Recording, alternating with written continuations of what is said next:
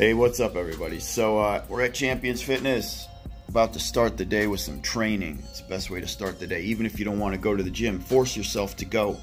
After you force yourself to go to the gym, like within like the first 30 minutes, you feel amazing, man. Even if you're sluggish and you're like, oh, I ain't going to no freaking gym. Man, you start setting off chemicals and endorphins in your brain once you start training that make you feel so freaking good. Total game changers for the day. You could be having the worst freaking day, and then you go to the gym and everything turns around. Like, you just start to feel incredible. Don't skip.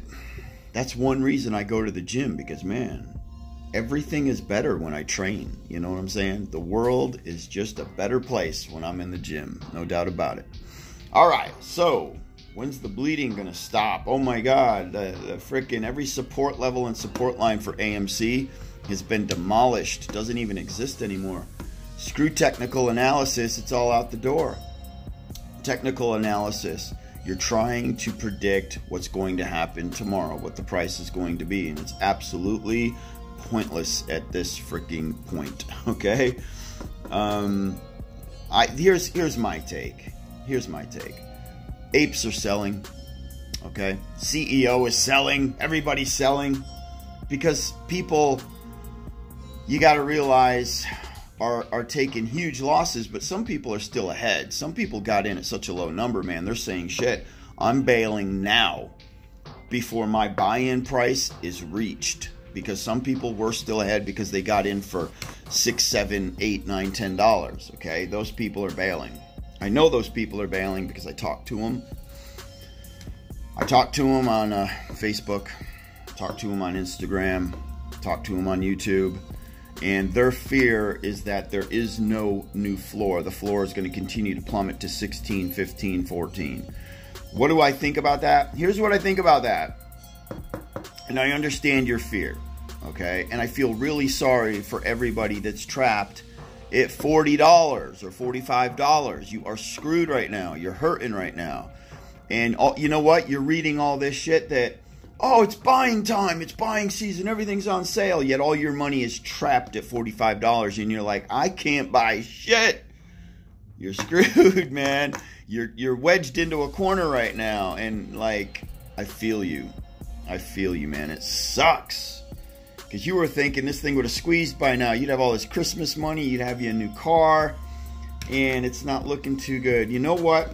Okay, my take on the $14, $15 theories out there that this thing is going that low. I honestly think it's going to be a mind screw once it breaks $19, $18. I could be wrong. I'm just speaking for a lot of us in the way we think. And $18 is going to be such a crazy buy for this thing. I would imagine a lot of investors, still knowing the backstory to AMC, knowing how the squeeze will be taking its toll here eventually on the market. You know what I'm saying? When it squeezes, it's going to suck the life out of everything, and it's going to catapult the stratosphere's freaking heights. I mean, it's going to take money away from a lot of different cryptocurrency, to be honest with you. It's going to pull a lot of money out of freaking Bitcoin when she squeezes. So keeping that in mind, man, understanding that the play is still in effect. It's just the ticker price is suffering really hard right now. But some people will look at that $18. People that have $100,000, $200,000, $300,000, $400,000, $500,000, $1 million, they're going to look at that as, there you go. There's my entry. And they're going to drop a ton of freaking money in those areas. So I don't see it going to 15. It very well could, but I'm thinking to myself, why are people not going to pounce on it at 18? 19. I'm going to average down at 8. If I see it hit $18, I'm going to drop another $10,000 on it probably. That's my way of thinking. I'm not going to wait for it to go to 17, because what if it doesn't go to 17 and it bounces right back to 30? And we just lost that amazing freaking $18 buy-in, or that $19 buy-in. And I think a lot of people are thinking that way. Like, don't be so greedy that you wait for it to go to 15, because it might never happen. 18 and 19, absolutely possible, because you've just seen another support level get crushed. The 22 got crushed. The 20 is holding, but I don't know how much longer. It's got 1,000 elephants on its shoulders right now. I don't know how much longer it's going to hold. For the market itself, the market in general, I'm a small business owner. I'm a real small business owner. You know what I'm saying? I own an ice cream parlor. I own a pizzeria. I own a gym. I have online companies. When I say small business owner, we're the ones taking the hardest hit from inflation, by the way.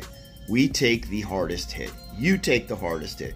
It's the middle class guy, you know what I'm saying, that is still paying normal taxes. They're paying their normal, you know, there's no loopholes for anybody at our level, you know what I'm saying, because you're not making enough money to take advantage of these loopholes. So therefore, you get stuck paying the most when it comes to inflation. Most for your groceries and your food and for everything you want to do. Now, everything you go to do right now will be more expensive, yet you didn't get a pay raise. You're not making any more money in life, or your career, or your salary, whatever. As a matter of fact, a lot of people are being laid off right now, or just losing their jobs. And then you have people that don't want to work, so you have companies closing, you have businesses closing, you have mom and pop retail stores closing because nobody's going to freaking work. So people are actually the salary or what you're used to making is either stagnant or lower, and everything you're paying for is higher. That hurts. That freaking hurts. As far as the stock market goes, it's affecting the stock market. I mean, the inflation, the FUD, the uncertainty, people are scared, and you know what? Nobody's giving them hope. Nobody's giving them hope. My take is this, man. You could have the underdog team, the underdog football team, like Auburn, Alabama. The other day, Auburn played Alabama. Everybody's like, holy, man, Auburn better just throw the towel in, because that Auburn ain't got a chance in hell against Alabama. And guess what? The underdog went into 4 freaking overtimes. Okay, 4 overtimes. That's how Auburn was fighting so freaking hard to win that game. Alabama almost lost to Auburn in the 4th freaking overtime. So anyhow, my point is, when you're given hope, you know what I'm saying, and encouragement and hype, man, you can come out fighting. You have a different attitude. Your energy levels are different. You've changed because you have hope. The environment hasn't changed. The circumstances haven't necessarily changed. Criteria hasn't changed. Your mentality changed. Okay? You come out fighting a little harder because you have encouragement. You have hope. I'm going to blame it on the White House right now. They're not giving us encouragement. They're not giving us hope. They're spending more freaking money, which is, like we already know, inflation now is going to be at a 40 or 50 year all-time high right now. What are they trying to do? Break an inflation record? Okay? So the hope. There's no hope. They can, the White House wants to come out and say, hey, everybody, look how awesome we're doing. They think we're stupid. Gas was $3.80 a gallon. Now it's only $3.65. Come on, we're doing a great job. We're getting them gas prices down. That's how stupid they think we are. You know what I'm saying? That's their version, I guess, of encouragement. That's their way of giving hope. And all it does is it makes you all the more depressed. You know what I'm saying? What are you doing right now? You're walking with your shoulders down. You go to the gas tank and your shoulders down. You go to the grocery store. You go everywhere. Go buy lumber. Go to Lowe's to buy something for your house. You know what I'm saying? You, like right now, you want to repair a deck or you want to do something. You're like, I'm not going to do it. I'm going to wait for the prices to come down. Why should I pay double for what I need to do right now to repair my house when I know that when this shit blows over, all the prices come down? Okay, you're just going to wait. Same with the stock market. You're just going to wait because there's way too much freaking fear and uncertainty, and you're not given any hope.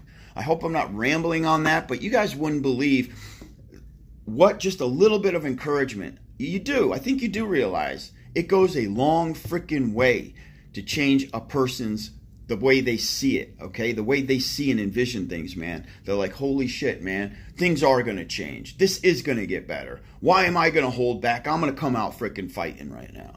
So I'm just saying, man, I don't see the encouragement. The White House isn't giving us any hope. The White House is giving us a bunch of freaking smoke and mirrors and BS, man, and expecting us to buy into it. So if that doesn't change, if that spending bill, the Build Back Better, what the hell is that crap? Build Back Better? What are you kidding me? What are we, like pre-kindergarten here? Romper room? Build Back Better, romper room style. Hopefully that doesn't get passed. That's dropped dead on arrival.